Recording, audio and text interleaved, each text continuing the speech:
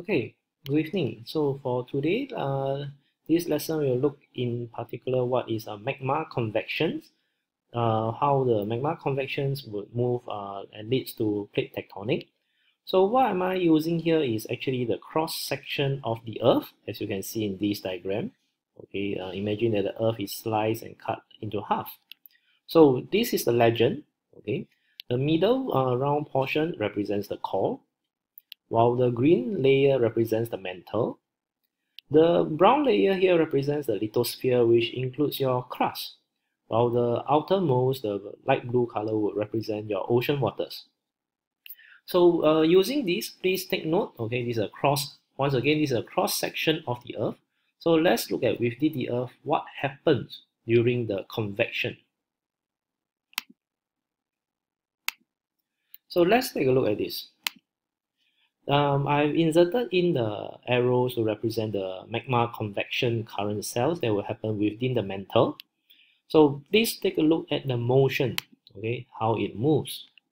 So if you notice, there are certain spots where the arrows represent is moving upward, rising outward. This is because the core heats up the magma that is at this region. So when the magma is heated up, it will become less dense, it will rise towards the crust. And once it reaches the bottom of the crust, they will slide towards the left or right. This will create a pulling force and pull the crust apart. Okay, so this is also known as your divergent plate boundary.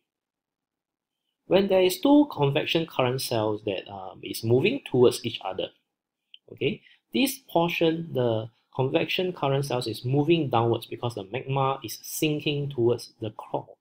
These two portions is because the magma has already cooled down, okay, it has spread, it has cooled down, so it becomes denser, okay. And if you notice, there's this subducting crust.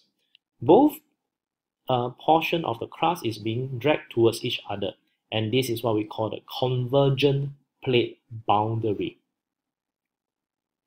So once again, magma convection, okay, is the driving force that moves the crust. How does the magma move? First, it's heated up by the core, so it becomes less dense. So the magma will rise towards the crust. Here, the magma convection would spread away from each other and pull the crust apart. This is a divergent plate boundary.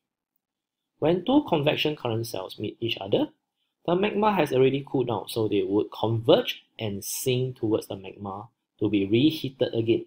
So at this portion is what we call a convergent plate boundary.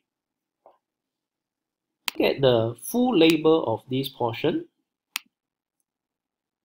So this will be the portion where seafloor spreading is happening, the mid-oceanic ridge.